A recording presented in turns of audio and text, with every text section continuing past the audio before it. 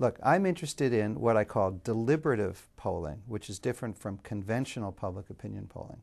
But I'm interested in it because I'm interested in a better form of democracy. I say better in the sense that most of the time, well, the public is usually not well informed on complex policy issues. Social scientists have a name for that, rational ignorance. If I've got one vote in millions, why should I pay a lot of attention? All of us are trying to do our jobs or survive. Secondly, many of the opinions reported in polls don't exist. They are phantom opinions.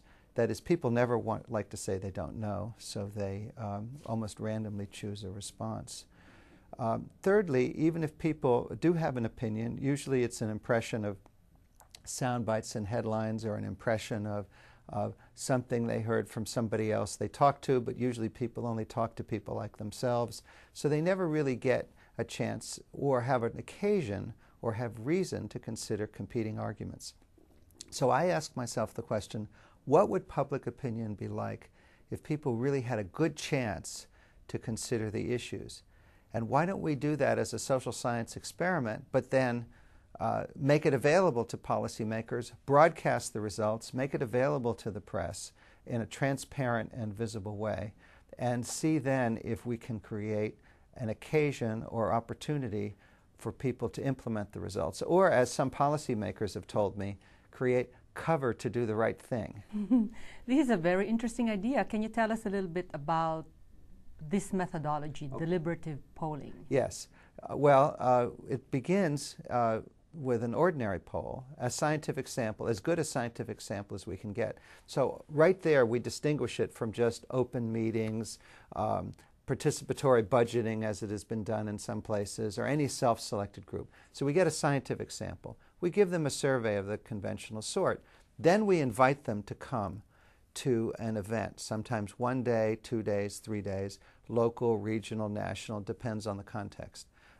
And we have carefully balanced, transparent briefing materials about the issue in writing. Sometimes, if people are less literate, we have a video version of it that we show on arrival. In China, we did one project where 12% of the participants were illiterate. It didn't matter. They learned and changed just like everybody else through the discussions. And these discussions were facilitated by we randomly an expert? we randomly assign the participants to small groups, and then we have moderators who are trained not to show their own point of view, but to make sure that everybody talks and nobody dominates the discussion. In China, we trained local school teachers to do this. We did it very cheaply in a school building on the weekend, so it wasn't expensive.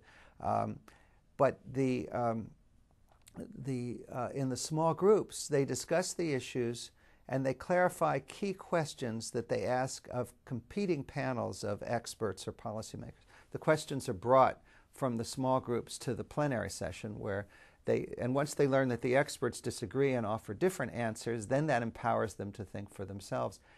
We alternate the small group discussions and the plenary sessions for 1 day or 2 days or more. And then at the end of the process, they take the same questionnaire that they did at the very beginning. And we see the changes of opinion, which are always very large. We also have information questions, so we can show that the people became more informed. And we actually can show that it's the people who became more informed who changed their opinions.